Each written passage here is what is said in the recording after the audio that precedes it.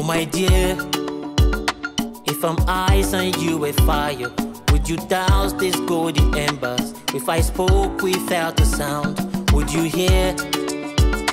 I am air and you are earth. When we collide, we become one.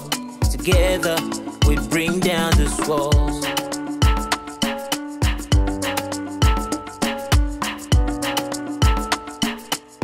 This invisible wall.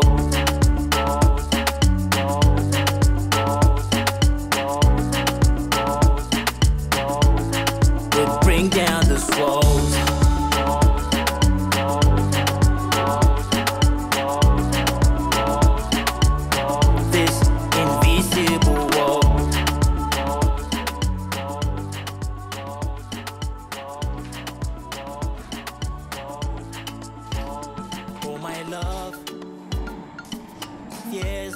Forever. When I know you would. Wow, that was so awkward.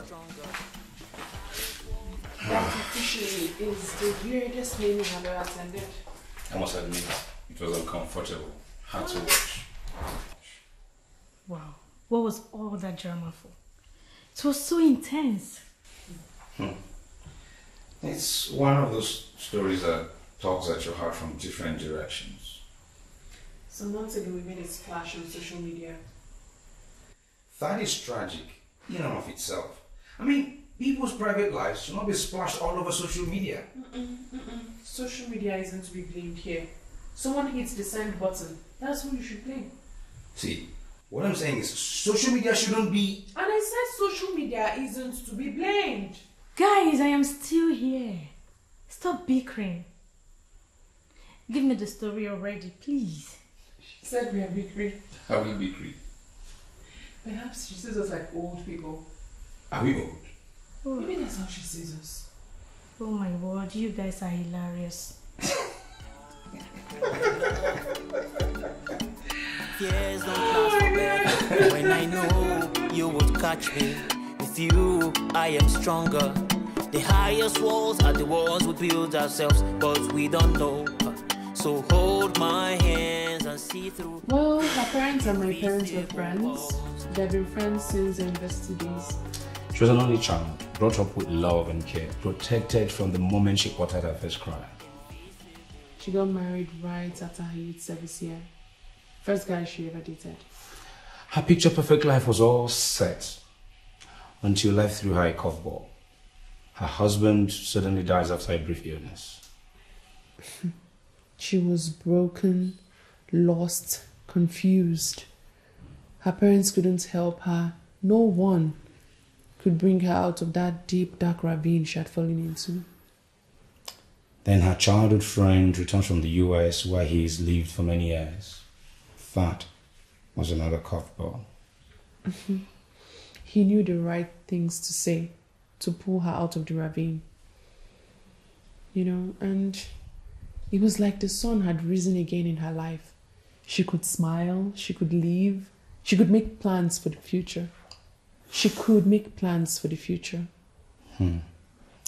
Then, a momentary lapse of judgment and reason, she gave up herself and became pregnant for her childhood friend.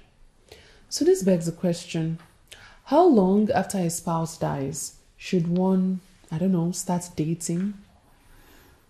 There's no consensus here. Yeah, but some people feel like the dead should hold the living hostage, especially when the living happens to be a woman.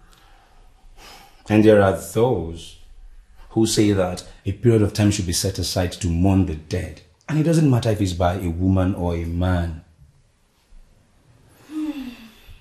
What a story.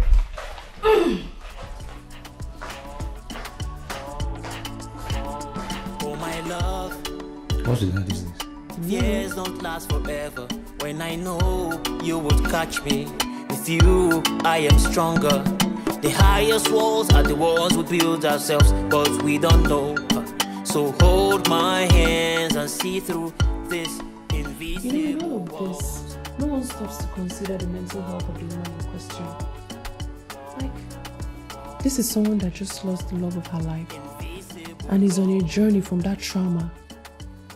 She finds solace in the arms of another man, and society is saying she should have waited for what, a year to infinity? Like, I don't get it. Babe, society, good or bad, is judgmental and prescriptive. I mean, there are certain rules we're expected to live by. Some written, some unwritten. Some we like, some we don't. Mm-hmm. But society is particularly cruel to women. I'm very sure the waiting period would have been shorter for a bereaved man.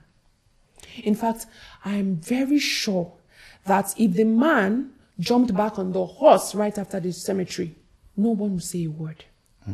I don't agree. Decency is not a question of gender. Honey, what world have you been living in?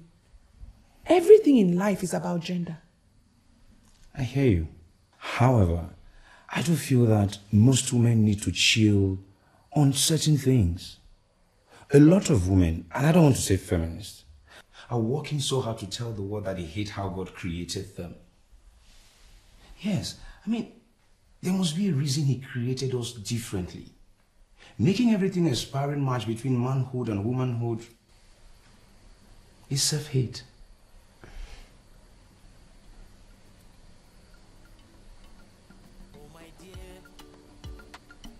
Honey, you plan to sleep tonight, right?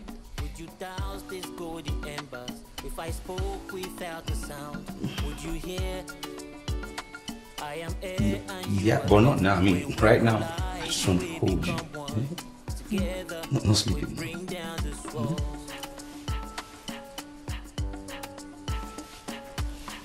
Hey. This invisible wall.